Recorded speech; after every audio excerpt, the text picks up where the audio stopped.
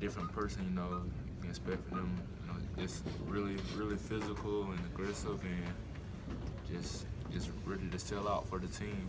Who's the biggest dog on this team? It's a tie between Ruben and Ryan, I would say. You know, both of those guys are some hard-nosed football players. Where are you on that?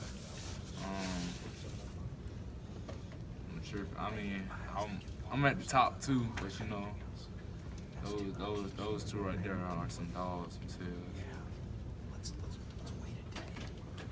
What does it take to kind of get that title from, you know, as far as like, when does that come when you refer to another teammate as a dog? Like, is that something you have to earn over time? Is that something that they can show in one play or what?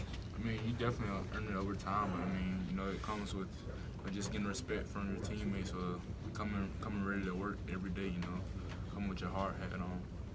Do you consider yourself a dog? Yeah, I'll say so. How do you define a dog on defense? Being an animal, you gotta be a dog. Just look at the way we play. You know, that's what we mean when we say you gotta be a dog on defense. Who are the best examples of that on this team? I say Ruben. I say Ruben probably the best example I can say when I say a dog. What does it mean to when another teammate refers to you like that? I mean, you know, what does it mean to you when you get that kind of acknowledgement? That's high praise in my opinion. That's one of the nicest things someone could say about me on this defense.